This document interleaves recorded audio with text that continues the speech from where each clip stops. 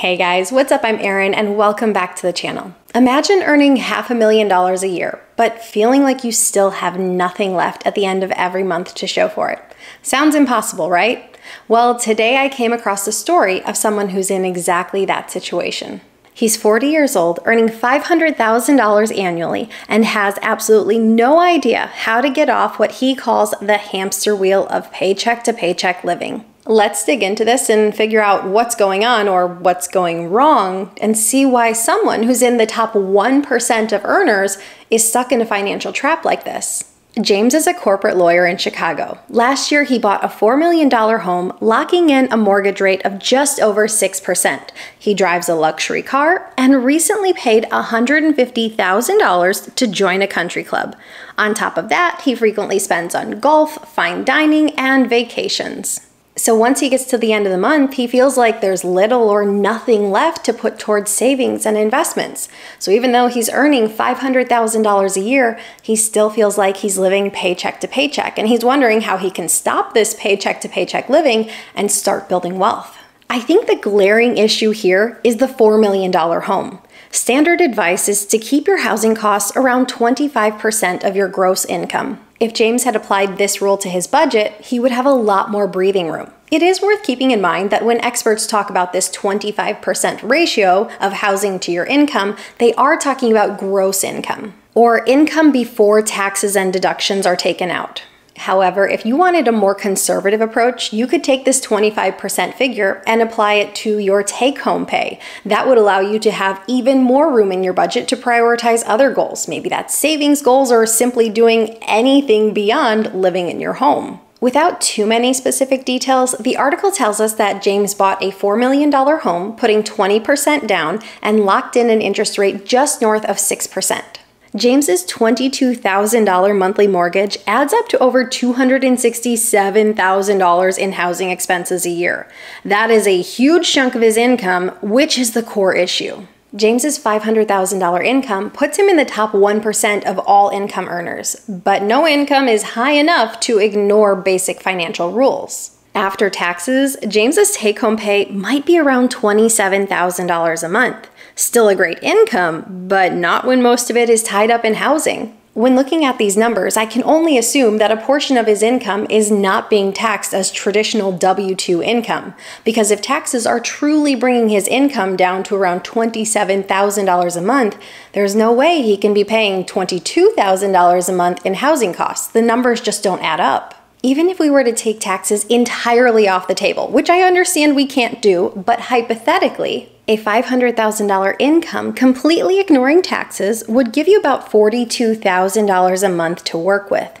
Even at that point, a $22,000 mortgage payment would be taking up nearly 53% of his budget. There's no way around it. This house does not fit into his budget. James should consider selling the house and downsizing to a home that's around maybe $1.6 million, cutting his housing costs by more than half. That would bring his monthly payment to around $11,000 a month, and that would put his housing costs at about 25% of his gross income. And while Chicago is a major metro area in the US, the wonderful thing about it is that it is one of the more affordable metro areas in the US, especially if you compare it to something like New York City or San Francisco. Because you can find a $1.5 or $1.6 million home that is absolutely stunning in this city. Just look at a few of these photos that are presently listed on Zillow right now. James is clearly caught in the lifestyle inflation trap. Expensive home, luxury car, country club, and vacations. There's nothing wrong with enjoying these things, but even with a $500,000 income, you still need some guardrails in place. And the luxury spending really wouldn't be an issue if he kept his housing costs in check. But if you stack it all together, an expensive home, an expensive car, and vacations, that's a recipe for financial stress, no matter what the income level. Sure, we could nitpick the budget, maybe ask him to take a few less vacations, maybe that would even save him $10,000 or even $20,000 on his lifestyle. But I really don't think that that's going to move the needle all that much. Maybe we could even ask him to drive a more conservative vehicle. There is a broad range when it comes to a luxury vehicle. It might go all the way up to $100,000 or even more. But I also don't think that this is the person that we can ask to drive a Toyota Corolla. Don't get me wrong, I love a Toyota Corolla. I just don't think this is the person who wants to drive that vehicle. Like I said, the biggest problem is his home. I think if he fixes his home, he can fix all of his problems, because right now, the home is taking up an impossibly large percentage of his income. And I say this strictly based on the numbers you see when you type in this type of home and that interest rate into a mortgage calculator. The numbers just don't add up. So if he'd be willing to slash his housing expenses and slash them dramatically, I really think that would fix the vast majority of his money problems. That would give him a lot of breathing room in his budget. After that, it just simply comes down to automation and making sure that you're automatically contributing to your investments and treating that like a non-negotiable expense. Because it is essential to be contributing to your investments if you want to get out of that cycle of paycheck to paycheck living. If you ever want to reach financial freedom, this is a must-do. And this is a great example of how you can truly outspend at any income level. Then, once James is automatically contributing to his savings and investments every single month, he's free to spend the rest of his income as he sees fit. He could live as lavish of a lifestyle as he wants, so long as he's checking the box on savings and investments. But right now, it sounds like he's kind of doing the reverse of that. He's spending as much as he wants throughout the month, then waiting till the end of the month to see how much is left for savings and investments, only to find that there is nothing left. I do think this article brings up an important question that I've often asked myself. Do you think you ever reach a level of income where traditional budgeting rules don't apply? I often wonder if there's a level of income where traditional budgeting rules don't apply. I would love to know your thoughts on this one, so if you have an opinion, leave it in the comments down below. I will definitely read them. I don't know if I can say a hard yes on this one, but I do feel like the higher your income goes, the less rigid the traditional frameworks of a budget are. For instance, take something like the 50-30-20 budget, where 50% of your income is dedicated to your needs, 30% to your wants, and 20% towards savings. At higher incomes, expenses don't have to increase proportionally, which makes traditional budgeting less rigid.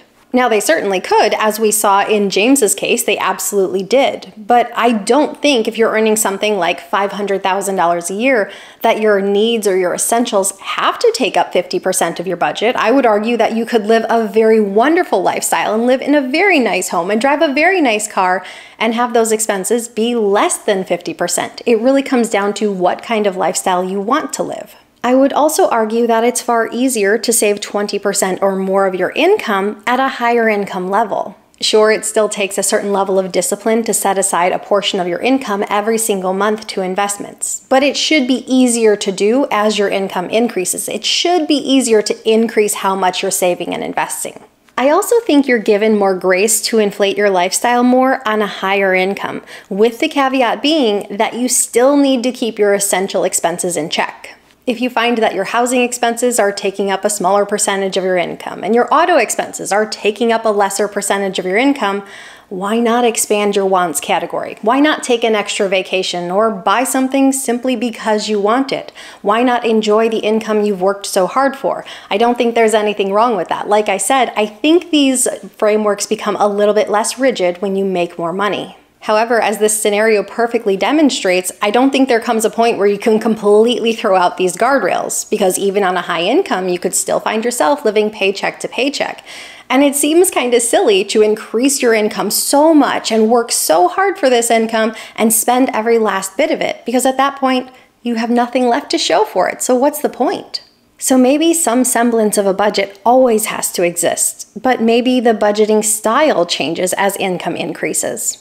Maybe it's not necessary that you're hitting certain categories with the percentages spot on. Maybe as your income increases, you switch more to goal-based budgeting, where you prioritize certain goals.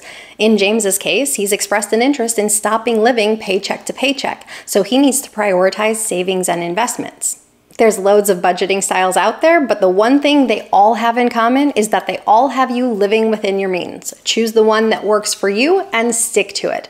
So if someone making $500,000 can easily fall into this trap, Do you think there's an income where traditional budgeting rules don't apply? I really want to know your thoughts on this one, so leave a comment down below. I post new videos every single week. If you got anything at all out of this one, please give it a like. If you're new here, please consider subscribing, or if you know of someone who might get something out of this type of content, please consider sharing. I'll see you soon. Bye.